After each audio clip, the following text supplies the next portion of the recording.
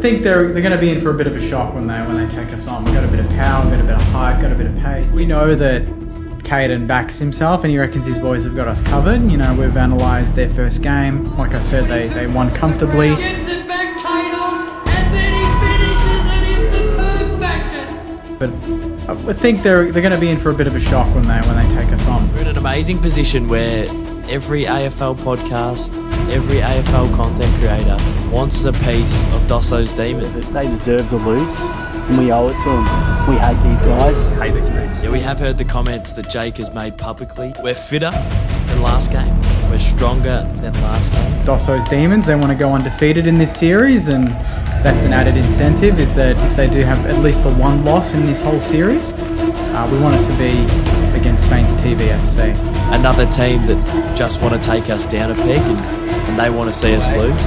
Doesn't matter, alright? Don't worry about the long trek. Don't worry about how long it took to get here. Worry about taking it out on the opposition, alright? Yeah, there's a little bit of feeling in this game, and that's something that our group thrives on. We're keen to come up and show the competition that we're not messing about here.